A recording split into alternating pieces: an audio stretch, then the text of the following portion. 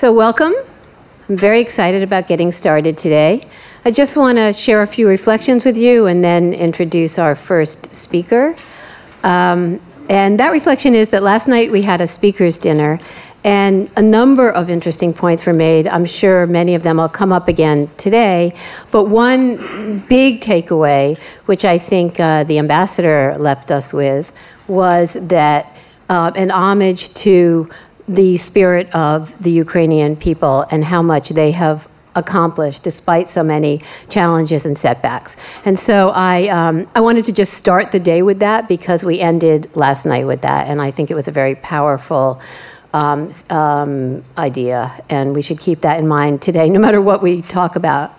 The other thing I wanted to share, and I'll come back to this later in the day, as will other speakers, is one thing about Ukraine and its current situation that's so fascinating, is that the more you delve into it, the more you realize that the issues that Ukraine is confronting, struggling with, its accomplishments, are very much intersect with some of the major issues of the globe today, whether it's cybersecurity, whether it's displaced persons, whether it's regional politics, and I can go on, and I will go on later, but just keep that in mind, sort of the larger framework of the things we're going to be talking about today. A couple of just, housekeeping things. Each panel will talk among themselves and will be moderated, and then there will be Q&A with you. So we're hoping it's a discussion. We're calling this event a salon conference, and we like this format. So if it really works, this is all I'm going to do in the future, we've decided. So let me introduce my co-organizer, my co-theoretician, who really took the lead in launching the conference, and then I just kind of helped with my wonderful staff making it happen and being in touch with all of you and organizing it intellectually. So Colonel Liam Collins is somebody who's probably not new to any of you. He's certainly not new to me. I first encountered him when he was running the Counterterrorism Center, Combating Terrorism Center at West Point. Now he's running, as you see, the Modern War Institute, and goodness knows in 5 years what you're going to be doing, what new institute you're going to be running and directing. He's been working with General Abizaid in region, in Ukraine, working with the defense to strategize and build up the capacity of the Ukrainian army. And he is just a wonderful colleague to work with, I have to say. Even when he's halfway around the globe, he answers my, please call me right now, I need to ask you a question. And I think he will have a lot to contribute today throughout the day. But first, I want him to come and make the first introduction of the day. Liam.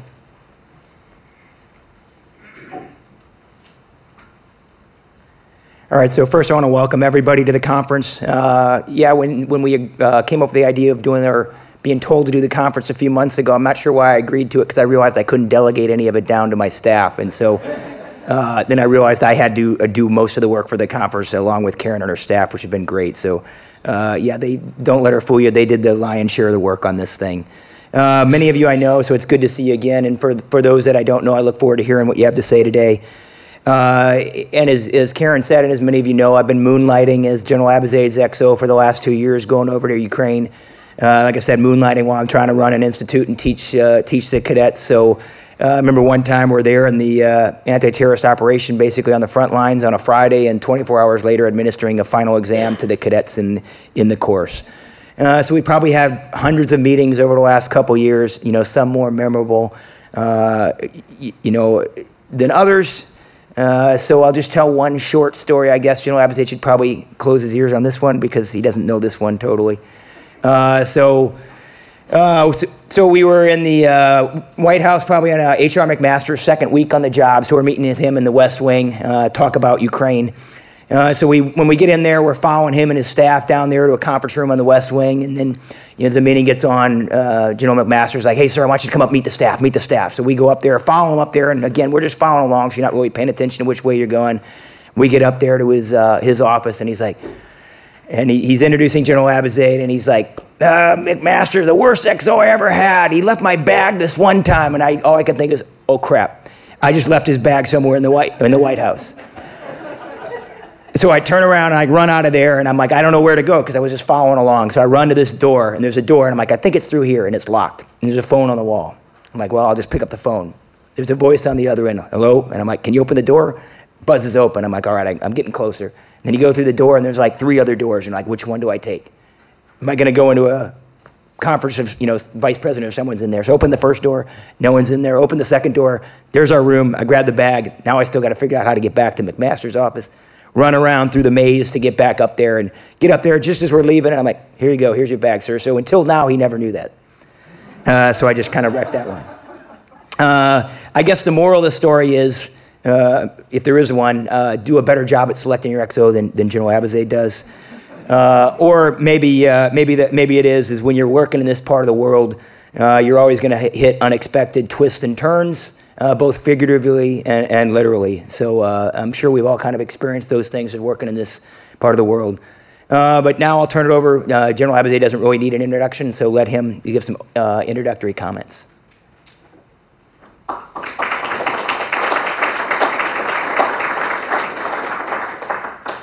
Yeah, thanks, Liam. Thanks, everybody. It's great to see you here. Glad you're here. Karen, where are you? You didn't leave already, did you? You're in charge of this thing. Karen Greenberg and the Center on National Security, along with Liam Collins and West Point Modern Warfare Institute, they've really done a good job in putting all this together, and it's a great opportunity to get together with experts on the region and compare notes and think about where things are headed in Ukraine. Liam, I want you to know that I was expecting to see 15 cadets here, but they're all late. This is obviously a manifestation of your incredible leadership. Thank you for having them not show up. You're going to be walking here. Sure, yeah. But cadets being late really bothers me. One thing about training the Ukrainian army, something else again about cadets being late. But look, I have some very short remarks to make about big issues that I see. Of course, I was hired to be in essentially the Secretary of Defense's security sector reform person for Ukraine's armed forces. So Ash Carter hired me when the new administration came in. Jim Mattis asked me to stay on. So for the past 2 years, along with my international comrades, we have figured out how to establish and organize, establish and establish, I hate that. Should be on. Okay, so working now? Can you hear me? Yes? Here we go. I hate being in the corner there, backed up behind the podium. It just doesn't work. And we were asked to come in, and I had essentially 2 missions. Number 1, coordinate the U.S. effort. And the U.S. effort is not massive on the scale of Iraq and Afghanistan and other places, but coordinate the U.S. effort to the extent that you can. Come back, report to the senior leadership here in the United States about how things are going, what level of support we need to continue to give. Work with the ambassador and her team to make sure we're moving together bilaterally with the Ukrainians in a way that made sense for the problems that they face. The other part of the mission was to be part of the Defense Reform Advisory Board. Now, this an acronym stands for DRAB. I mean, can you imagine being on a team that's known as the DRAB? Well, 2 of my colleagues here, Jill Sinclair from Canada and Nick Parker from the UK. We have colleagues from Lithuania, Germany. We used to have a Polish colleague, but we're waiting for a replacement to come in. But it's essentially a coalition of the willing of people and countries that want to organize and help Ukraine's collective defense efforts. And that has been quite an interesting job in assessing and helping to give advice about the pace of reform. So I've got a few headlines that I want to leave you with. I'm assuming that most of you understand the broader issues about Ukraine. I'm not going to talk about our many successes or our most difficult problems. I'm going to talk about things that I think we need to pay attention to. First of all, there's no solution to the security problems in Ukraine without reform. Reform has got to happen. And reform has got to happen across the board, not just in the security sector. Many of you were here last night. I know all of you were not, but last night I said I was very proud of the work that has been done in helping the Ukrainians by the international community, but I'm more proud of the work that the Ukrainians have done in helping themselves defend themselves against a very difficult and aggressive opponent. So security sector reform is a window on the larger issues of reform. There are many important advances that have been made there, but we should not kid ourselves that the process is anywhere close to being completed. It is a long road, but there's no solution to Ukraine's problem without reform. Second big point I want to make sure people take from me anyway, is something I've told soldiers throughout my whole life, which is never underestimate the enemy. We Americans in particular, underestimate the enemy on many occasions.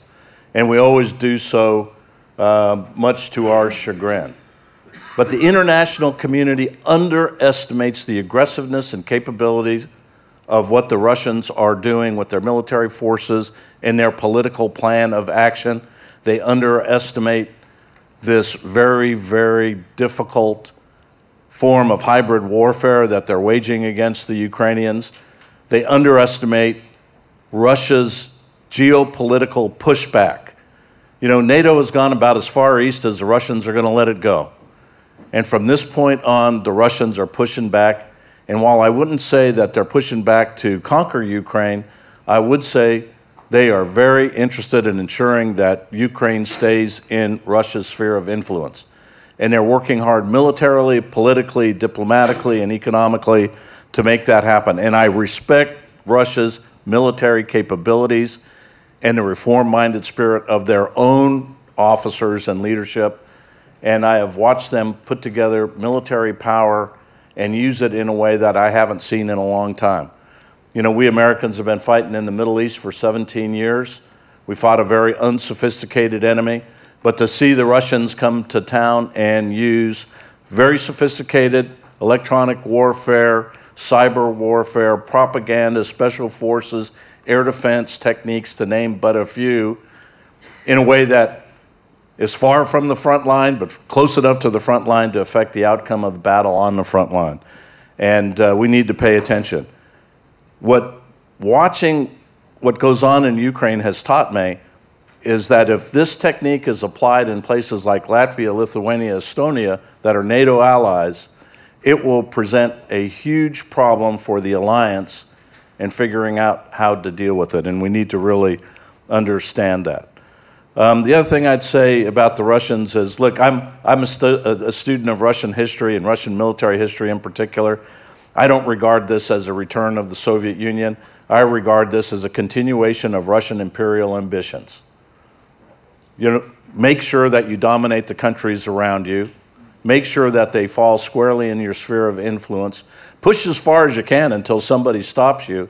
And oh, by the way, make sure that you are making a few flanking movements here and there in places like Syria in order to keep everybody guessing about what your next move will be. The Russians are not 10 feet tall, but they deserve our respect, and they deserve some sort of a concerted effort in understanding what hybrid warfare means to us and to the alliance. Next point, stabilize the patient. Who's the patient? Ukraine. Needs to be stabilized. When I was in Iraq, one of the senior Iraqis told me right after we had completed the invasion in 2003 and started to have our difficulties with the insurgency, he said, "You Americans drive me crazy. Here we are, we've been just hit by a train and we're unconscious, and you throw us up on the operating table and you say, what's wrong with you?" Well, you know, what's wrong with you is that we've taken a country like this and turned it like that. Well, this war has taken Ukraine and the revolution preceding it, taken Ukraine like this and moved it like that. And moving back to a point of stabilization takes an awful lot of time, effort, and energy. The friction associated with the need to stabilize the patient is enormous. And it's just not stabilized the military, it's stabilized all sectors of Ukraine's government, economy, and ability to compete in the modern world. Next point, we must, if we want to stabilize the patient, build international support and establish coordination. And we really haven't done that very well. We have an awful lot of international things going on to help the Ukrainians, many of which are unconnected, many of which are uncoordinated. As the ambassador knows, and this is a great ambassador, by the way, I think those of you that had the great opportunity to hear her last night understand that.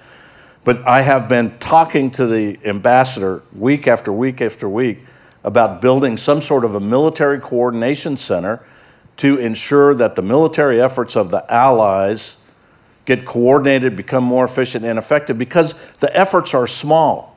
And when they're small, they have to be better coordinated. And that goes for other sectors in Ukraine. I'm sure the Minister of Health, ma'am, the Minister of Health here, has the same sorts of problem. I've got lots of help, but I need help that I can coordinate, that she can coordinate, that we can coordinate, that we can agree on a plan of action, and then to move ahead efficiently.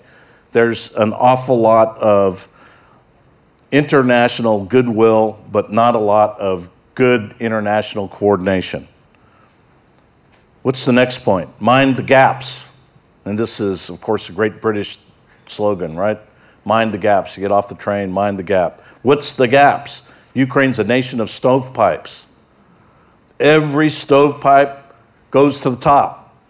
No stovepipe connects to the right or to the left. You know, no modern country can exist if you don't get the stovepipes under control, and Ukraine has not done that. They haven't done it in the army, they haven't done it in the armed forces, they haven't done it in the intelligence security sector, they haven't done it at Ukro-Oberonprom. And this is the next step of meaningful reform. You've got to mind the gaps. Let's get some horizontal connectivity among institutions to make sure that the stovepipes can efficiently operate in this very tough strategic context that they follow, or that they find themselves in. Next point, follow the money, right? Follow the money, it's simple. Never have I seen a place that has so little transparency in the flow of budgetary resources and understanding of how money is spent to achieve national or military aims.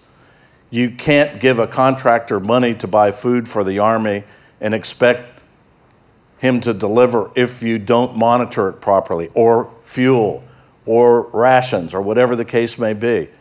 Lack of transparency in budgetary process, lack of transparency in the accountability of resources have got to be fixed, and people have to understand that only when you achieve transparency of resources and transparency of budgetary flow can you begin to have a rational effect on what you're trying to accomplish.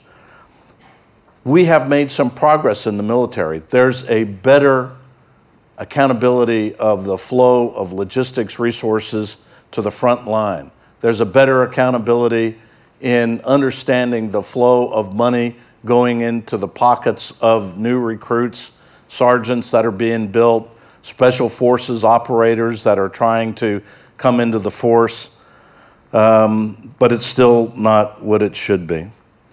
It's also important to understand that in following the money, when you build too many different stovepipes, like I talked about in the previous point, and you give them all their own amount of money to only be used there, it lacks the ability of the rest of the institutions of the government to move money when they need to when there's an emergency.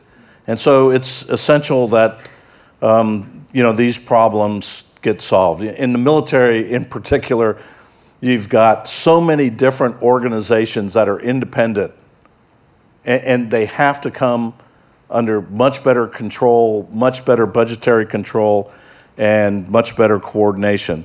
This is not to say they're not making efforts to do that, but the whole notion of civilian control of the military, first and foremost, requires transparency and budgetary flows. And it also requires another thing that is interesting about Ukraine, which is overclassification of everything. How many tanks do you have, Lieutenant? Can't tell you, classified. How much does this tank cost? Can't tell you, it's classified. You know, everything is classified to include the money. So you've got to declassify things so you can follow the money in order to obtain some effect. So I've said all these things that everybody's clutching their heart about, saying, oh my God, how can we fix anything? Well, the truth of the matter is, I'm going to give you the last point here, which is keep calm and carry on. Ukraine is making progress. They're not afraid. Their soldiers are fighting. Their institutions are getting better. They recognize their problems. They want to have a better future for their country and for their people. The international community needs to understand that the front line of the international community, at least those of us that value freedom and dignity, is really on the border with Russia and Ukraine. And we need to give them the wherewithal to be able to resist, not against a massive Russian attack, but resist in order for the international community to help find Ukraine and Russia together to find a solution to the problems that will allow Ukraine to move forward independently and without the aggressive interference of a neighbor that should know better. So look, I have great faith in Ukraine. I have faith primarily because I've been to the front line many times, not many times, but enough times to see the soldiers on the front line facing the enemy and see that they are prepared to do their duty. Any country that has soldiers willing to fight and defend their way of life for what they think is right deserves the respect of the international community, but moreover, they deserve the help of the international community. We don't have to do a lot more to help Ukraine be successful, but in my view, we must figure out how to do more if they are going to be successful. We've got to coordinate, we've got to stabilize, we've got to make sure that we give advice that is sensible, and when we know that there's a problem, we can't walk away from it. We can't say that reform is so important to us that it's okay for the army in the field to fall apart. Absolutely not. The army in the field has got to keep doing their duty. Reform's got to keep moving forward, and we have to work with the Ukrainians to make that happen. Ukraine will solve Ukraine's problem, not the international community. But if we allow financial difficulties to overtake Ukraine that create a problem for them where they're not able to field forces and use resources to defend themselves, then we might as well have gone home 5 years ago. So thanks very much. Look forward to the conference. Should be fun.